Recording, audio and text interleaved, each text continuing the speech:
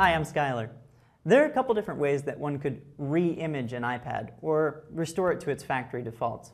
To do that from the iPad itself, tap General, scroll down until you see Reset, and tap Erase All Content and Settings.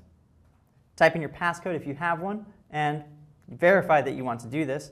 It'll erase the entire iPad, download new software, and get you started from fresh.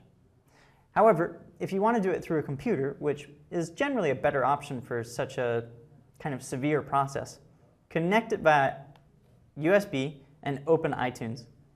On the summary page of my iPad, I see this option here, Restore iPad.